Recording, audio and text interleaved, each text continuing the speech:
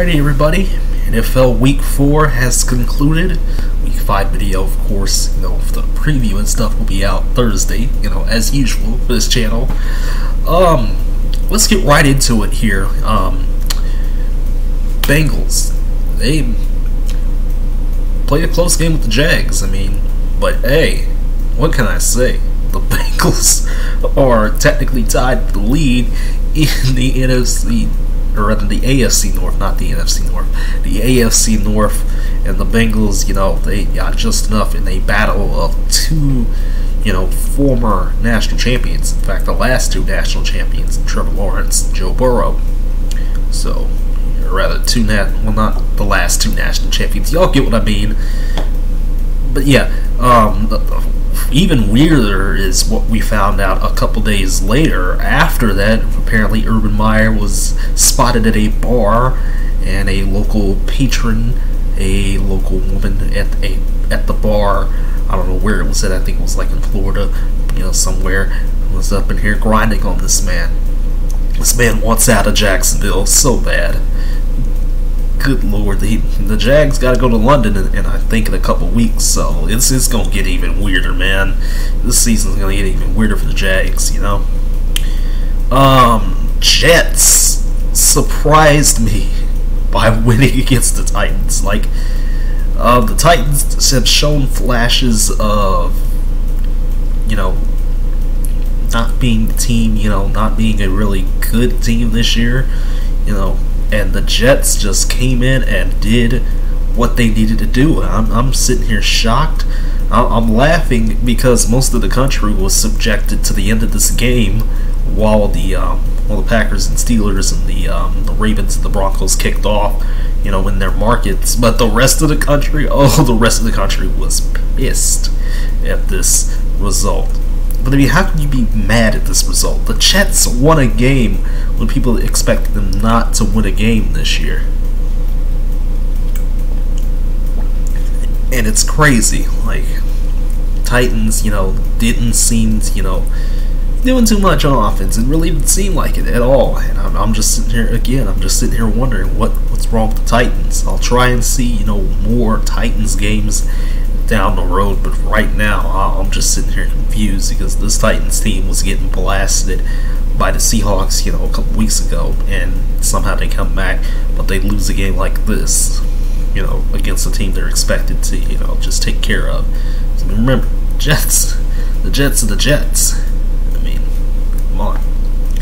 But I know the Bears are feeling pretty good with Justin Fields at quarterback now. That defense, man, forced a fumble, forced the weirdest looking fumble I've ever seen in my entire life. But then again, that was more on Jared Goff than anything in the center snap exchange. Just because I don't know, Lions are just unlucky, man. Lions are very unlucky. Colts finally got their first win against a Dolphins team that was just, it's unfortunate for the Dolphins too. They had higher expectations coming into the season. They've been rattled by injuries themselves, Really, really crazy stuff. Browns-Vikings was just ugly to watch. Let me tell you, this was just offensive ineptitude on both sides of the ball. And yet, in the end, Kirk Cousins makes a bad play. You all know what happens when Kirk Cousins makes a bad play. Browns get the edge over the Vikings, There was some ticky-tack calls in this game.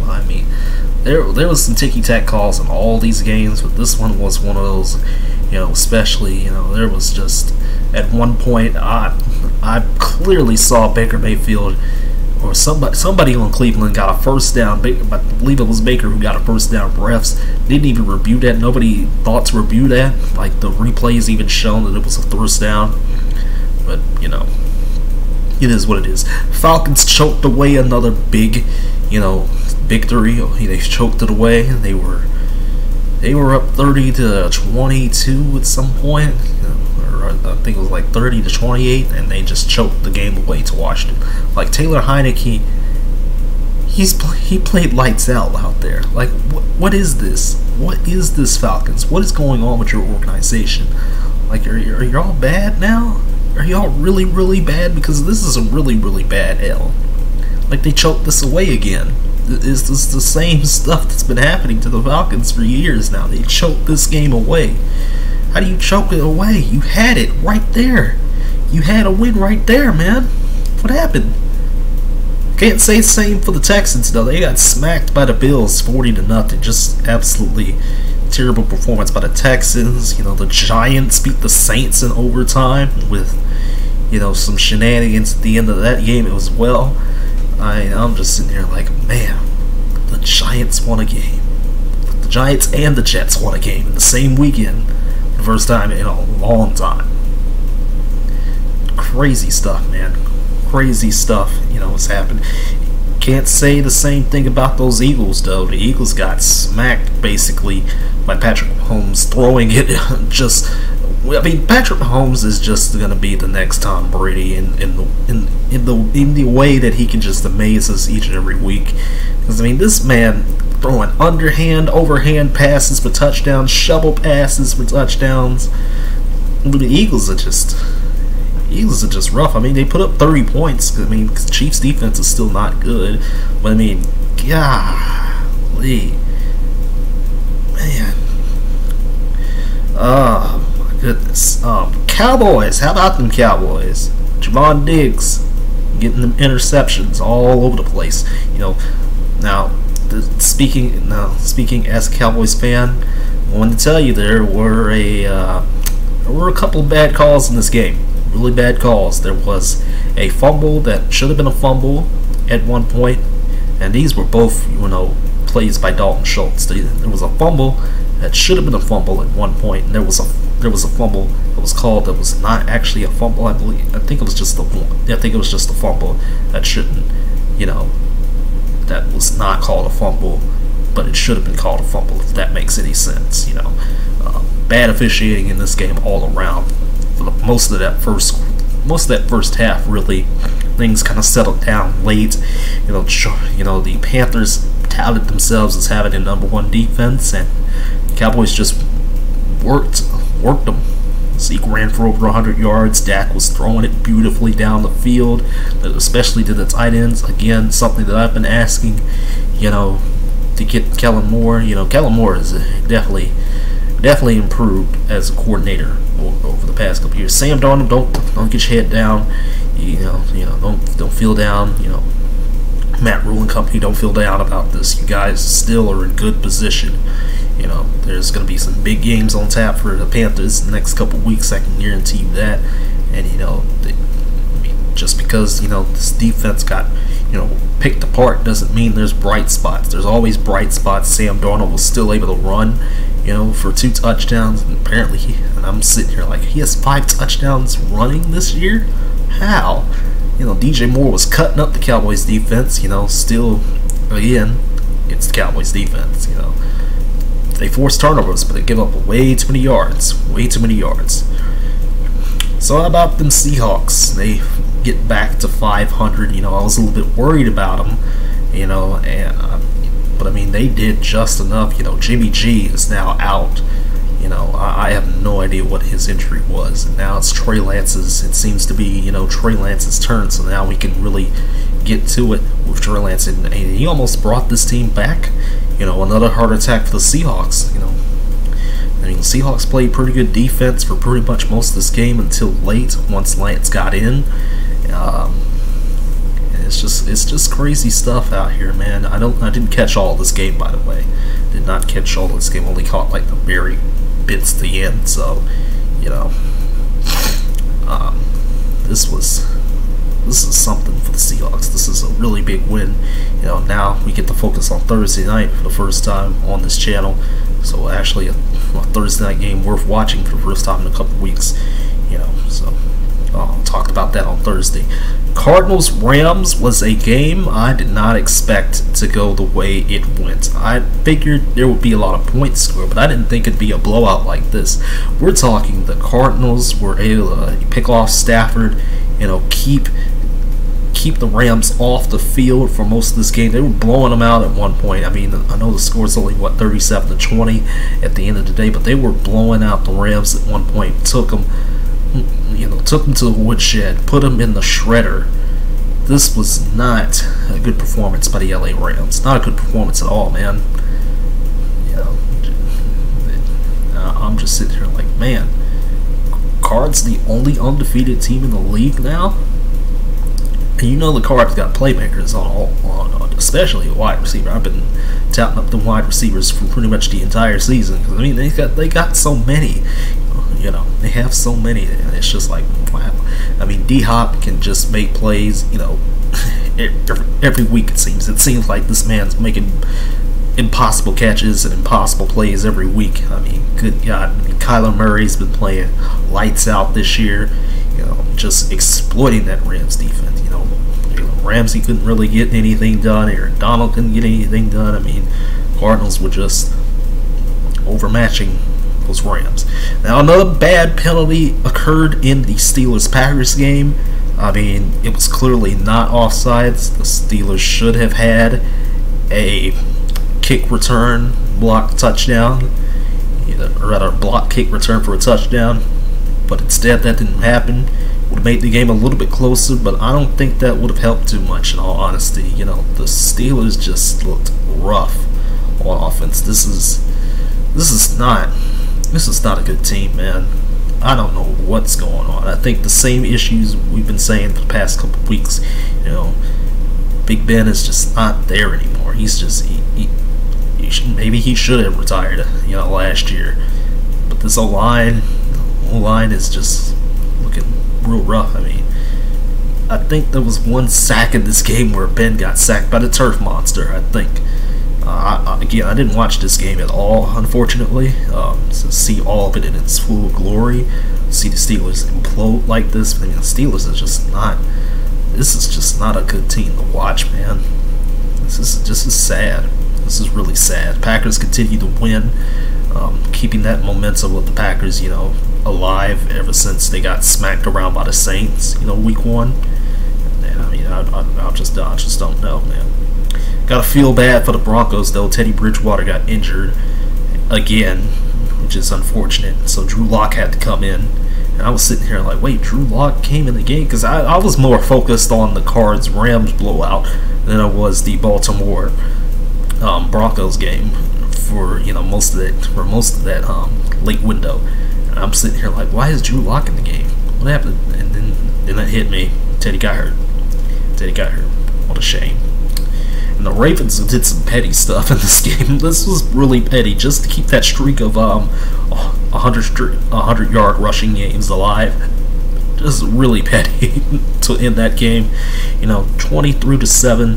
Not really much you could say. I mean, again, the Broncos really, that defense of the Broncos was really legit for most of this game. They, again, you know, if it weren't for the pettiness, you know, of the Ravens getting that 100 yards, you know, just to keep that streak going, they would have been under 100 yards rushing.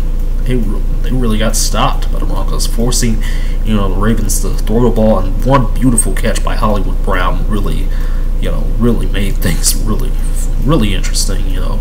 So they said Lamar Jackson's, you know, presence as a passer has, you know, diminished. I say no, not just yet, man, not just yet. Because there was one throw to Hollywood that was just beautiful, just a beautiful, beautiful throw. And we get to Sunday night and Monday night. And Monday night I'll talk about in a second, but Sunday night, this was the game. They hyped it up.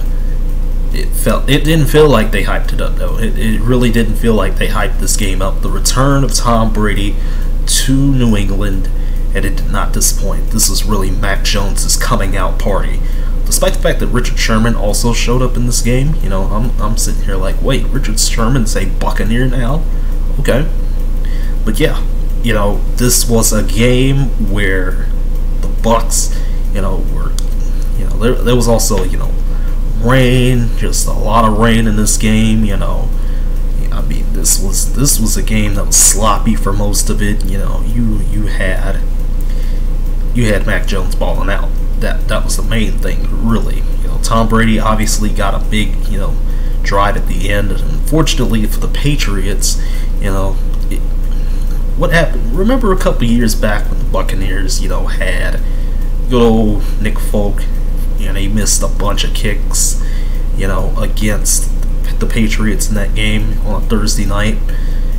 Well, the same thing happened here, although it was the loudest doink I've ever heard in my entire life, and it was a field goal that was just too long. Field was like 50-something yards. Most kickers have proven that they can make 50-yard kicks, but I think it was like 56 or something like that. And it was just too long, and it just doinked. The loudest doink I've ever heard in my entire life, man. And that's how the Patriots lose this game. And I thought, at one point, I thought they were giving the Bucs too much time. At one point, because the Patriots had a good drive going, they got their points, and it seemed like, oh, okay, they're going to give Brady all this time. And again, a beautiful, beautiful game in all the worst ways, because it was just rough for most of it. In all honesty, like, nobody could get anything going, nobody could do anything. And finally once stuff started happening, and it proved to be a beautiful ending for the return. So the Bucs continue to win there, and the Raiders have fallen, leaving the Cardinals as the only undefeated team. Chargers really whooped up on the Raiders for most of this first half, especially. They were up 21-0 at the end of the first half, and the Raiders just could not seem to do anything. They were trying to go the old West Coast approach with it, trying to run the ball, trying to milk clock, trying to get good drives sustained, but that didn't work out. So finally, in the second half, it finally clicked for the Raiders. Oh, go to Ruggs, go to Renfro, go do something, get a deep catch or something, get a deep fade, get something, and that finally worked. But it was a little bit too late. Once the Chargers said, we gonna do the same thing, we gonna do a real good drive, with Austin Eckler, leading the charge, and I know. I'm sitting here like, oh man, Raiders, what happened to that defense? What happened to this defense in this game? They were getting cut up by Austin Eckler for most of this game. They were getting, this was a game where I was just expecting a barn burner, but I didn't get that. Instead, it was for the most part, it was a blowout. Derwin James got the game-sealing interception on Derek Carr. Why does Derek Carr always look so mad on the sidelines? I'm telling you, this man always looks mad when he goes to the sidelines. Like early in the game, when the Raiders were down like 14-0, I'm sitting here like, what? Why is he looking like that? Why does he look so mad? Like, man, this is crazy stuff. But yeah, we learned a lot. Just to wrap this up here, we learned a lot in week 4 of the NFL season, and I gotta tell you, a lot of parity this year. A lot of parity. Again, I know this is the NFL. It's any given Sunday, but I'm telling you, this has been a weird year so far, similar to college football. Just one of the weirdest years. Fans coming back and stuff like that.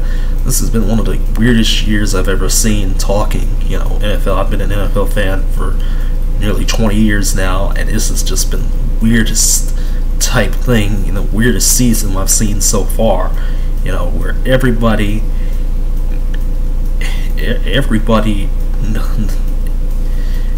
has those expectations, and those expectations have been shattered completely by the way the season has gone.